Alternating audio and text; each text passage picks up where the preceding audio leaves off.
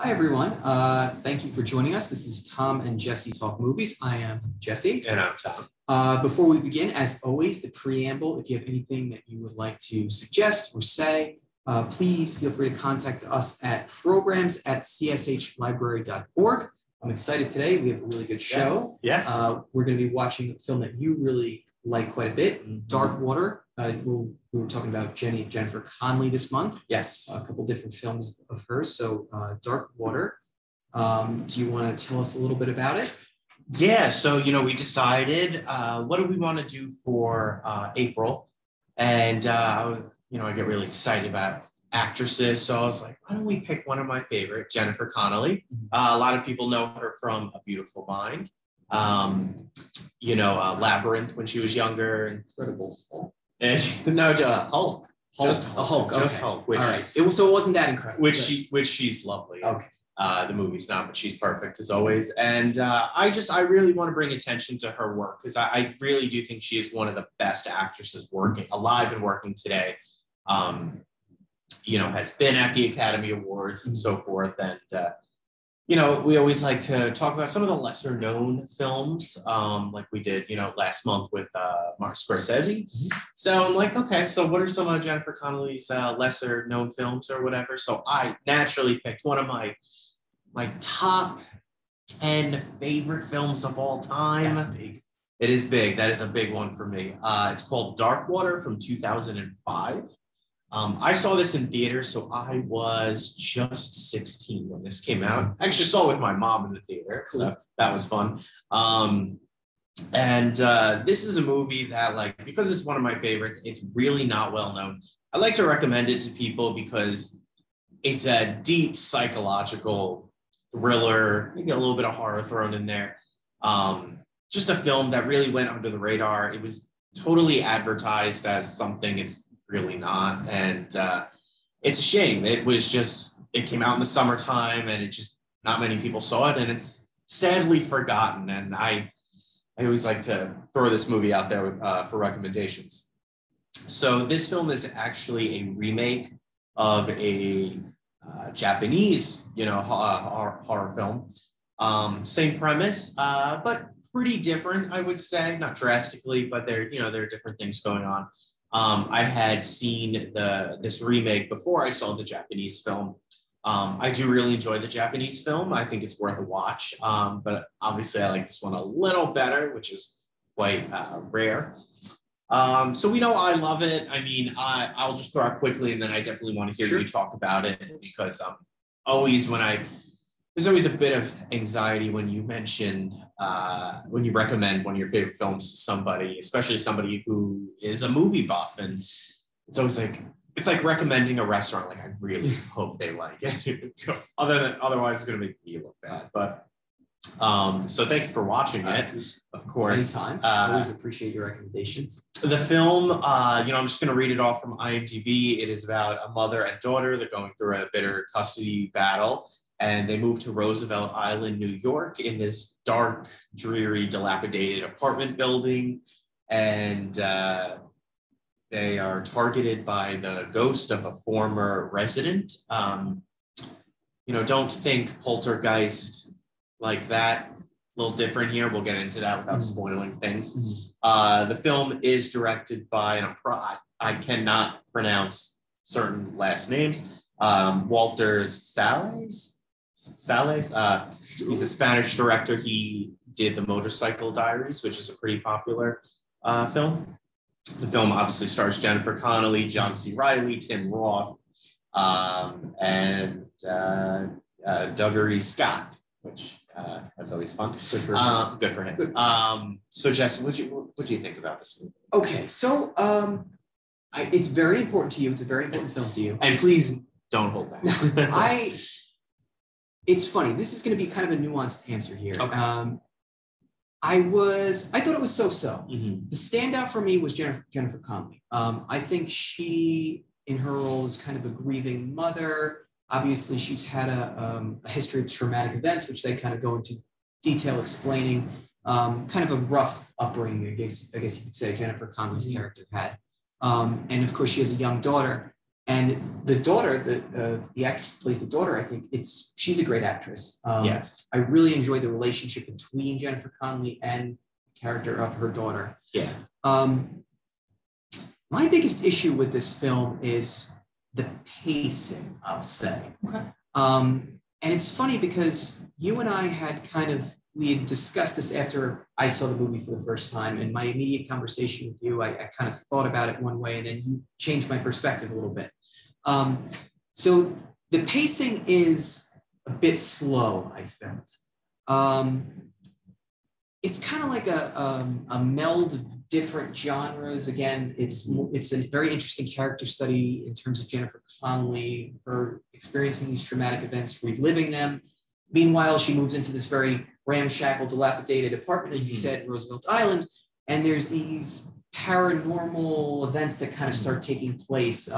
She's on let's see, what floor is she? I think she's on like the eighth floor, and then she's got this. Well, I guess things start off with she sees this puddle, right? This puddle starts to form in one of the corners. The roof above her is leaking. The ceiling above her is leaking, and she kind of confronts her landlord about it to say, I just moved into this apartment, and of course the landlord goes, well, no one's lived here for quite some time. So that's kind of a very gripping premise. And the setup, I guess, ends up being far different from what you would expect it to be.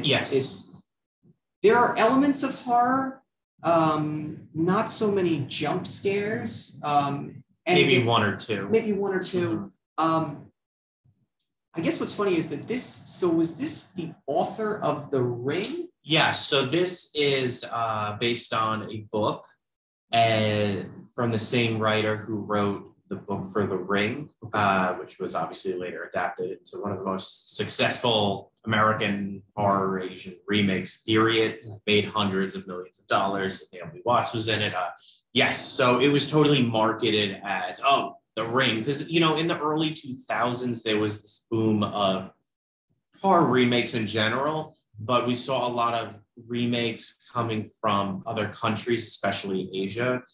And it was really The Ring that started that. And then they followed up with The Grudge with Sarah Michelle Gellar. Again, hundreds of millions of dollars. Like, these movies made so much. And then, so this is what's going on in cinema in the early 2000s. So they're like, okay, let's remake Darkwater. Then they do this one, The Eye, with Jessica Alba. Then they do one with Kiefer Sutherland. And they're popping up everywhere. And they're pretty successful for the most part. Not all of them. They're not all great, but that was really that was like high school era for me. So that was really it's very nostalgic, of course. But this is what was going on. And because you look at how much money The Ring and The Grudge made, it would be, why not? And now I think and thank you for that, because I think it's kind of important to contextualize exactly where this movie kind of falls in, as though almost the marketing campaign, it was a push to try and replicate the look and the feel of, say, like A Grudge, but that's a dreary kind of thing. Right.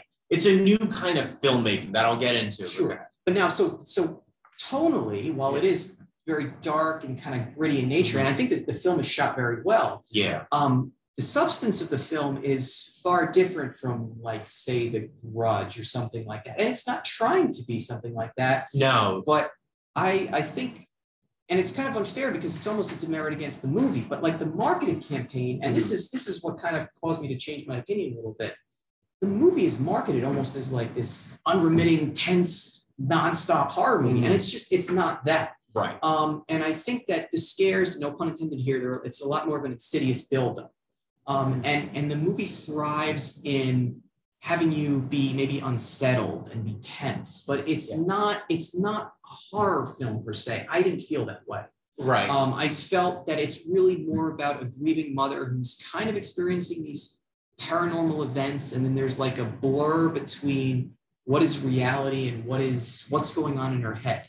Yeah. It's a very interesting character study, and it's just unfortunate that it was marketed as a way to, we're going to cash in on The Eye, we're going to cash in on The Grudge, because it's not that. And you do have a little girl, and you do have kind of a relationship between mother and daughter, but it's not It's not The Grudge. It's not The Ring. Yeah. And unfortunately, to put it in that light is not fair because it almost paints this movie in a different light that it's not. It's a really mature film, even though it has a PG-13 rating. It's not tonally like these other films. So that's why I think it really stands out from all the other ones. This was definitely a different style of filming. I always love to see foreign films, just to see how their styles different from American films, and it's so interesting. You can watch documentaries, behind the scenes stuff. When they are filming like stuff like The Grudge, and it's like very different. It's very much. It's less like Hollywood, like money, money, money. And it's more about like, no, this is a job and it's professional in the sense that it's like, when they're filming in Japan on the streets, you don't have people running up to celebrities. The people who live in Japan are just like, okay, they're filming something, let's walk over here. And, there's a kind of a respect there. Whereas like, Hollywood movies, it'll be, oh my God, Matt Damon is over there. And it's like, okay, that's not really what this is about. So, and just the way that, especially horror films, they do them so different in Japan, and it totally goes into like Asian folklore. There is like here in America, we have like a boogeyman, I guess, or like what do we know for like how many renditions of the there's Freddy Krueger or like Michael Myers. We're known for like the slasher kind of genre, and there's a time and place for that, and I appreciate that. It's not really filmmaking, right. Like, it's not highbrow cinema. No, and I mean, I love it. Don't get me wrong. But they're focused more on psychological horror and tension. So I would compare this to a Hitchcock film. So I think if you like something like Psycho, not really The Birds, but like maybe Frenzy or like Vertigo, it's more about psychological tension and really getting under your skin and being like, wow, this is kind of like freaky. Because I mean, something like, okay, it's a ghost of a little girl, that can totally play cheesy. And this film is the opposite of cheesy. It's totally viable and totally realistic. And that's what I like about it. And it is totally a dark, depressing, dreary atmosphere, where it's pouring every day. A lot of blues and dark grays and tans are used in the film. And I love the location of it being on Roosevelt Island. I didn't really know. I never heard of Roosevelt Island until I was 16 and saw this movie. And it's this little like 2-mile long island, if that. In like the Manhattan area. You can look it up in a map. On a map, you really have to like zoom in. It's this long, narrow strip, and you're like, oh, okay. Actually, maybe about 4 years ago, I went there because the movie was shot there. And it's totally like cool. Like you're on Roosevelt Island, you could see Manhattan. It's right across the water, like it's right there.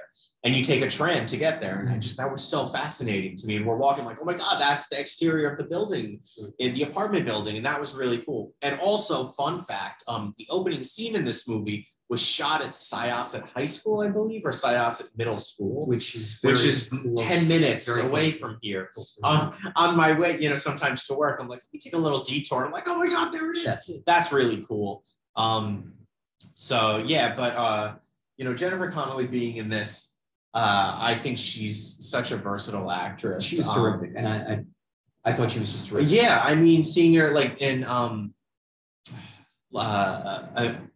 American Mind, A Beautiful Mind, American Beauty. I mean, she's just great. And then I've seen it, and now she's kind of doing like the indie stuff, and she'll be in a few films every couple of years. But in like the 90s, like early 2000s, it was like she was in right.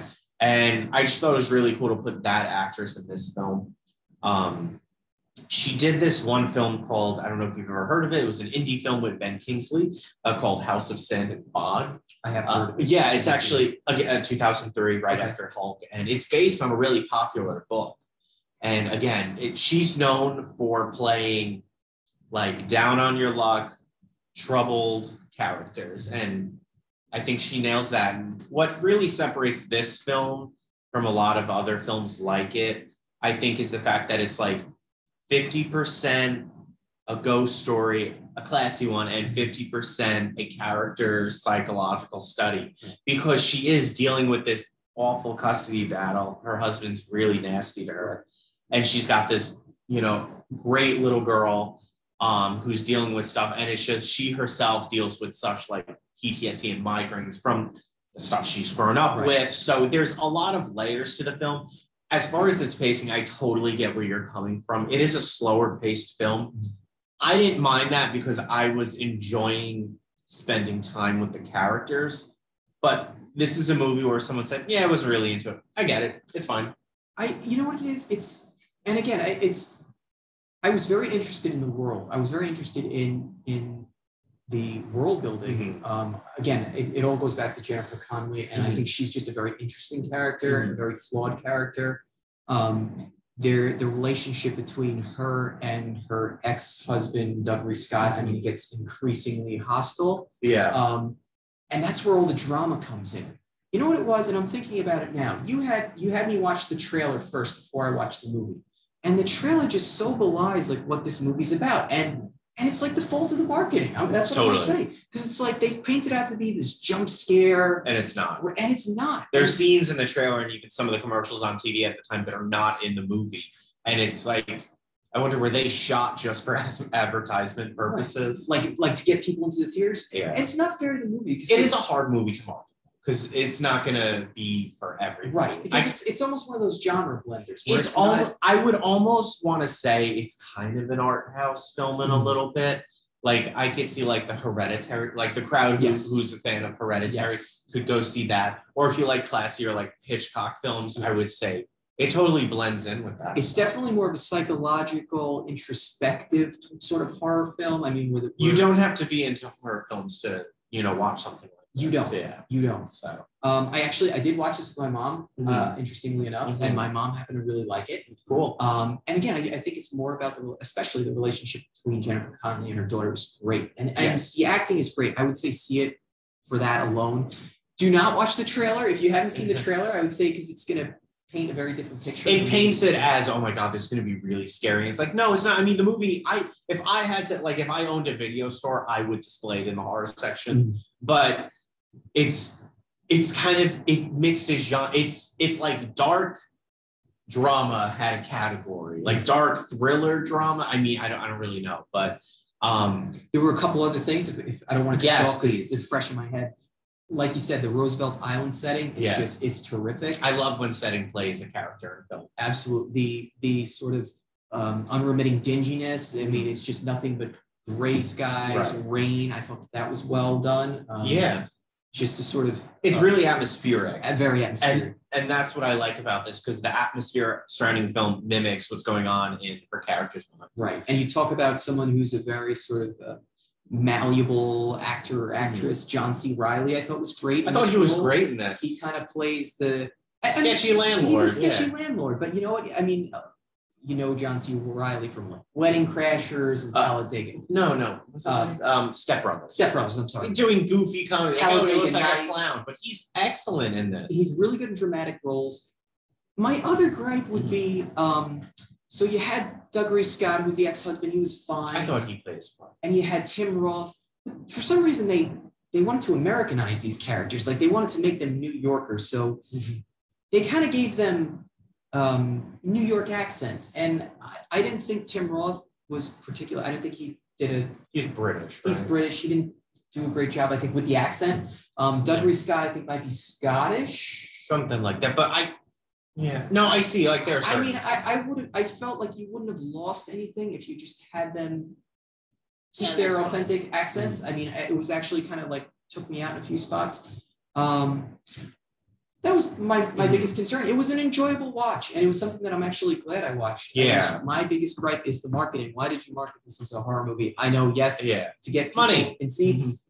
But if it was just as a dark drama, I would have been like, oh, I'm totally sold on it. I feel like this is a movie that could have come out in the last 2 or 3 years, and it probably would have done way better.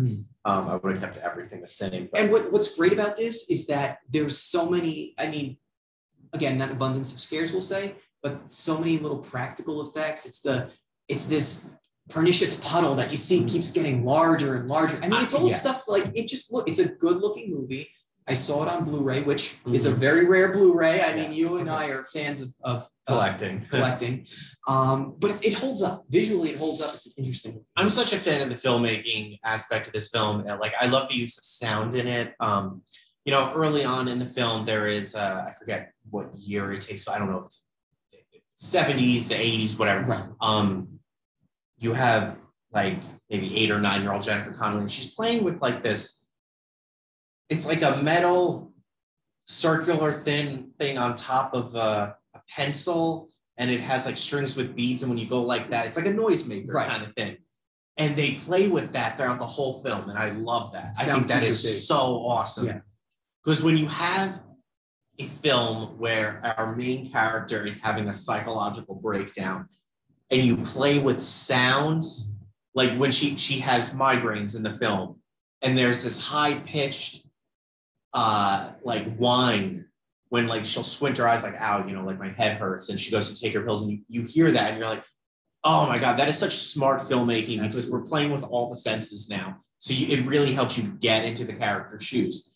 And what I really liked, you know, it's called Dark Water because it's about, there are disgusting Coca-Cola like stains in her apartment that are just appearing, and you find out why later on. But I love how throughout the film that progressively gets dirtier and dirtier in her apartment. And there's one scene in particular where I remember seeing in the theater, and my mom said out loud, I feel so bad for her right now. And it's this scene where it's like her daughter had an incident at school. She goes to the, you know, she was released from the hospital. I can't find her. No one's answering. She goes back to her apartment and just collapses on the floor and starts screaming and crying. And the water is just, it stains. It's dark. And I'm just like, this is filmmaking. But it really was. I think that the way that everything escalated in such a way, and you mentioned not only the oral cues, the sounds, but like you said, the dinginess. I mean, the incessant rain, the puddles growing larger. I mean, the film would not work if it was sunny and beautiful everywhere. Right. It just exacerbated all of the tension that Jennifer Connelly was experiencing, to the point like where everything comes to a head. It's a thought. That's where I think the biggest horror is, or at least the biggest discomfort is the viewer. It's like you want to kind of reach into the screen and help Jennifer Connelly. And it's like from every different angle, she's having problems with her daughter. She's having problems with her ex-husband. The apartment's a mess. And it's just everything is falling apart in her world. Yes. And that's where it really climaxes, with things just being so uncomfortable. And I think that's what the filmmaker does a terrific job. And I think the film also does a good job of like, what's really going on here? Like dark mystery, I guess that's how I would classify it, where it's like, is she going crazy or is something happening? I would also compare it maybe a little bit to like Polanski, like Repulsion. And, you know, there's a sense of paranoia in the film. Who can I trust? And she can't even trust herself. And I love it. So can't say enough about it. It was a well-made film. Again, like I said, the one gripe would be like, come on, market it fairly. Like give it the respect that it deserves, you know? Yeah, so. Absolutely. All right. Well, I think that, you know, that wraps it up for the talk about Dark Water. Absolutely. Our next show, we are going to discuss another Jennifer Connelly film called The Rocketeer, a film I've actually never seen. I think it's early 90s offhand. I think it's very early 90s. I saw this as she's probably like 21. Okay. I saw this as a kid. I remember loving it, but I can't. It's like out of my mind. I just remember loving it, so I'm excited to kind of so I'm looking forward to that. Seems to be very you know, aesthetically pleasing and cool sets and stuff like that. So I'm always down for that. So thank you guys so much for watching. Thank you for watching. Again, any questions, concerns, please feel free to contact us at programs@cshlibrary.org. As always, we really appreciate you watching, your viewership, and we'll see you in a couple of weeks. Thanks. Thank you. Take care.